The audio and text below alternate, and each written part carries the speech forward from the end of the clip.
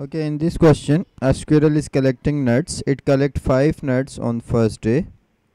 So it collects 5 nuts on first day, 8 nuts on the second day, and 11 nuts on the third day, and so all are in arithmetic progression.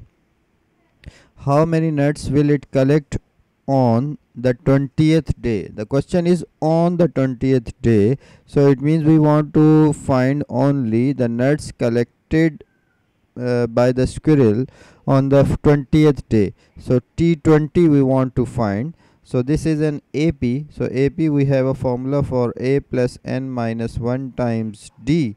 So what is A here? This is the value of A here, 5. And what about D? The difference between two terms. So if I will find difference, that will be 8 minus 5, and that will be 3.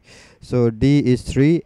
N here, N is 20. So since we want to find the 20th term, so A is 5 plus 20 minus 1 times, and D is 3. So that will be 5 plus 19 times 3. 19 times 3 is 57 plus 5, 62. So it means on the 20th day the squirrel will collect 62 nuts. That was the part A. Now come to the part B. In the part B, it says that after how many days will it have collected more than 1000 nuts. Now look at this one, that 1000 nuts, it means it is the sum of all nuts, that Sn is more than 1000, so greater than 1000. And what we want to find, the value of n, that how many days, after how many days. So what is the formula for Sn? We have n upon 2, 2a plus n minus 1 times d.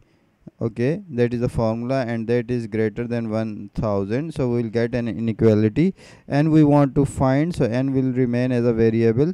2a, a is 5, so twice of a, that is twice of 5, plus n minus 1 times difference. What is the difference here? Is 3, and that is greater than 1000.